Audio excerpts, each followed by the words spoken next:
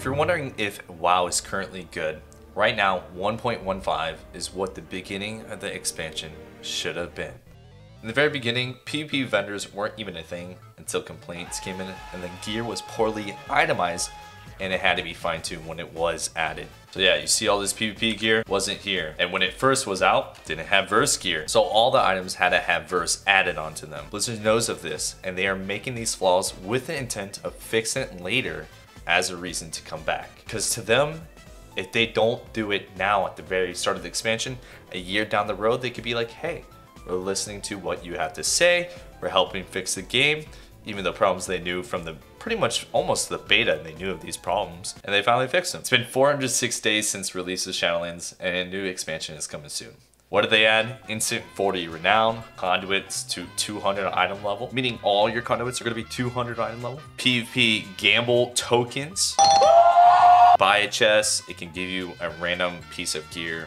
And they're all going to be pretty good because they all have verse on them again. So it's worthwhile and it's very cheap. But again, gamble. Increase the item level on lower tier items so that the higher tier items aren't so ridiculous comparably. Again, this is mostly PvP stuff. That's what I really care about. Conquest has no cap until 9.2. So that's nice. You can endless farm. No cap on your weekly. Both Honor and Conquest is also increased by 40% as well. So that's huge. Would love to see it be a little bit higher, but still pretty good. So there are more changes to come in 9.2. A lot more things that a lot of people are excited about. I think they're going to add a second legendary. They're going to have another system. I don't think conduits are really going to be a thing anymore, I think, at that point. I think they're going to have another system. So like, it's kind of like BFA when you got your net piece and you unlocked everything for your Azerite, and then they introduced the cloak, the new legendary. There's a whole nother system. I think they're doing something like that, but I could be wrong. So when that releases, I don't know how friendly that's gonna be. They're adding a whole new system you have to farm for.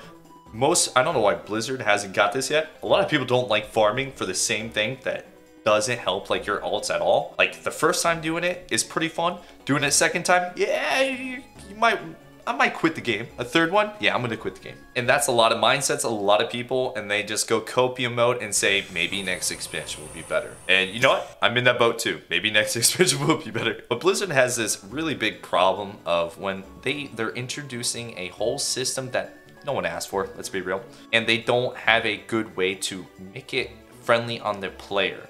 Blizzard keeps introducing this systems of something that is pretty mundane, like doing the content, doing your dailies or whatever to keep up.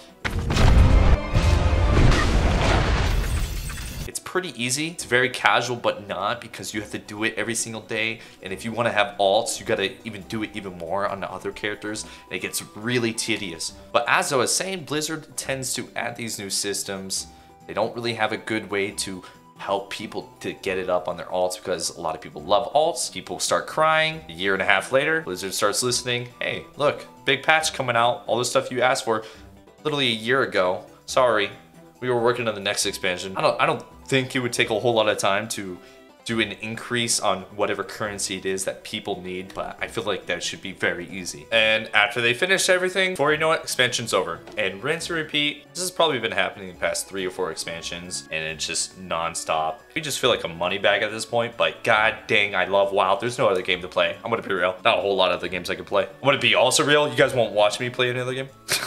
So is WoW worth coming back to right now? Yeah, for sure. Probably play it until 9.2 and then see how you like that. If you like it, continue playing. Obviously, if you don't, quit. Wait until next expansion. Wait until the new content. I don't think there's anything necessarily wrong with that. I don't think there's anything wrong with the game even sucking, because, you know, Blizzard's gonna fix the problem, hopefully. A year later, maybe 2 years.